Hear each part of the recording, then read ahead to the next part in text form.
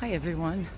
I want to speak about marriage today and throughout the week because in this week's Torah portion we read of the first marriage, which was, the first marriage that is described in the Bible between Isaac and Rebekah, how it came about. The Zohar tells us that the first time something is mentioned in the Bible, that's the headquarters. So, for example, we have the first dream. Many people think that that is Joseph's dream, or dreams. In fact, when he came to his brothers in Shechem, they say of him, Hine balach Elohim asbo, behold, the dreamer comes. But he was not, that's not the first dream. The first dream was actually the one of Avimelech, when God appeared to him in a dream. In last week's Torah portion. And then there's the first kiss. The first kiss is that to Rebekah, Isaac gave to Jacob before he blessed him. And then we're told that that kiss was transmitted from Jacob to Rachel when he met her at the well. And in this week's Torah portion we have the first marriage.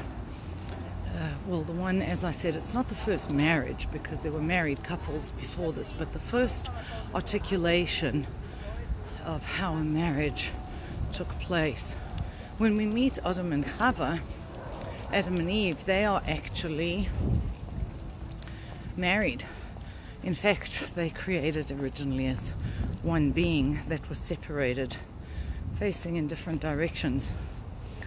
The mystics tell us that's also a big teaching about marriage, because we're told we all think we're getting married panim b'panim, face to face, but in actuality we are all achar ba'achar, back to back, and much of the struggle of a marriage is turning around to face each other, to really see each other in the relationship, and then you can become one entity. But we don't read about their marriage, of course. Abraham and Sarah, we're introduced to them as a married couple. At the end of the Torah portion of Noach, I think Rashi tells us who Sarah was, or who Yiska was. Sarah had another name, Yiska, which has to do with her beauty and her royalty. Anyway, so we're not introduced to them as married couples. The first time we read about people finding each other is in this week's Torah portion. And we're told, Matzah Isha Matzah Tov, one who has found a wife has found goodness. And that it's a man has to, actually it's a man who has to get married. A woman doesn't have the obligation. I wrote about that in a series of very long posts on my blog. I can't remember, I think it was the Torah portion of Noach actually, when I wrote about the difference between men and women apropos their missions in life. Anyway, so I'm thinking about marriage, and in my work I deal with so many challenges in my own life. I've had to really work through marital issues in a deep way.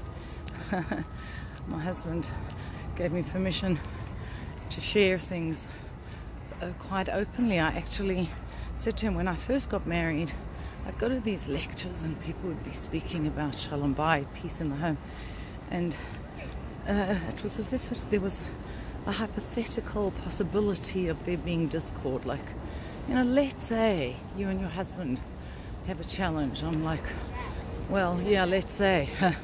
That's my reality. We have challenges. It's not hypothetical. And then the speaker would invariably think about what can we think of? What example can I give? I'm sitting there on the edge of my seat, and then just say, let's say he doesn't put his socks in the hamper. And I'm thinking, well, come on, get real.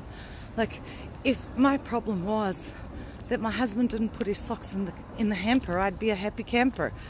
Those are not my issues. So I think that all of us struggle and it is a spiritual work to create a marriage that is deep and holy. Doesn't always follow the trajectory that we think it would, but at the end of the day, we find, or as life progresses, we find we've moved from that state of back to back, acher ba'acher, to panim b'panim, face to face.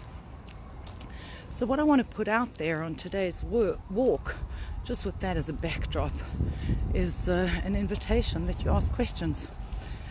Post your questions here, and I'll try during the week on my walks to answer some of them, or share your thoughts about marriage and life and purpose.